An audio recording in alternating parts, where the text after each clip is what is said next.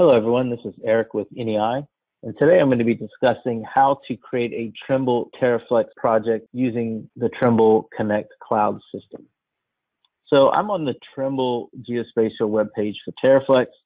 If I scroll down here towards the middle, there's some examples of how it works, things like that, but we'll just start with this getting started with TerraFlex. So in order to use TerraFlex, you need a Trimble ID, which is basically your email address, assigned to a TerraFlex license, either basic or advanced. So once you have that, you click on sign up here, and that will be how you create your Trimble ID, which is basically your email address.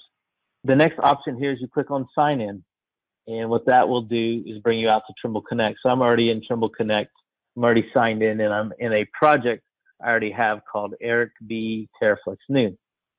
Inside of here, you can click on the add button in the top right corner and choose create map workspace. This will open up the Trimble map viewer, and it's going to start off with asking you for a name for the map workspace. So this would be what we'll find on the handheld when we log into, or the mobile device, whatever you're logging into. When you log into TerraFlex, you'll have a list of project, if you will. So I'm going to give this a name called create map project. All right. And then the next option here is where will you be working? So Trimble's trying to make things easier on customers by helping them pick the proper coordinate system to use.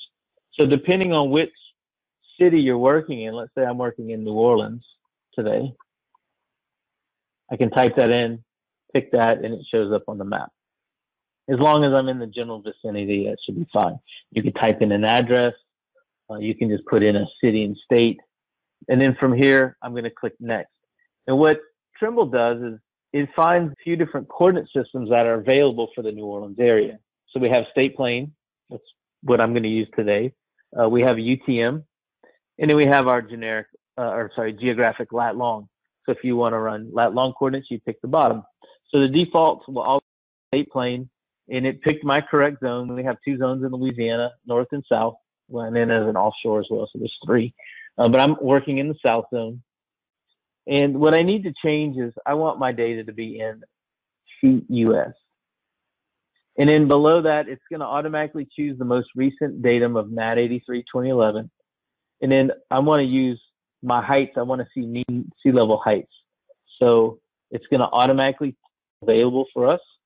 And I'm going to also put that in US feet. And then I'm going to click on done. And that's how you start off creating a project.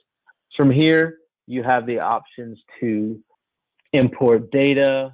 If I click over here on the left side, you can import data from a file. You can create new templates. You can use existing templates.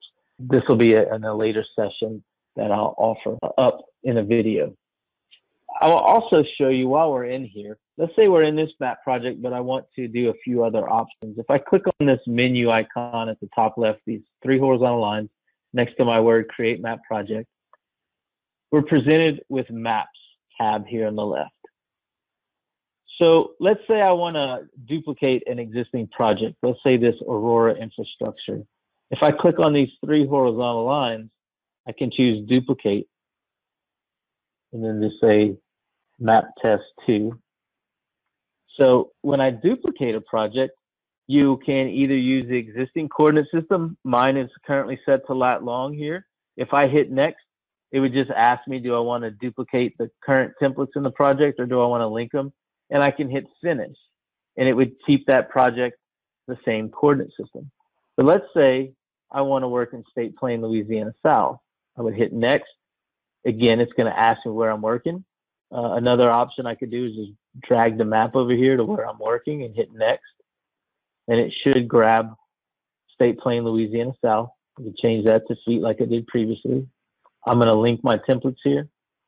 And then I've just created a project that way by duplicating an existing project. So that's the second way we can create a project in this Connect Cloud platform. And then our third option, I'm going to go back in here. I'll hit cancel there, sorry. I'm going to click on the menu icon again, back in the maps, and you'll see a create button up here at the top. So you could just create a new one here. We'll keep it generic. I'm going to click next. Let's say this time around I want to go to UTM. UTM's in meters, so I'm going to leave that alone. I'm going to hit done. So that is our 3 ways to create a project inside of TerraFlex. We appreciate you listening today. Feel free to check out other videos on our channel or reach out to NEI GPS if y'all have any questions. Thank you.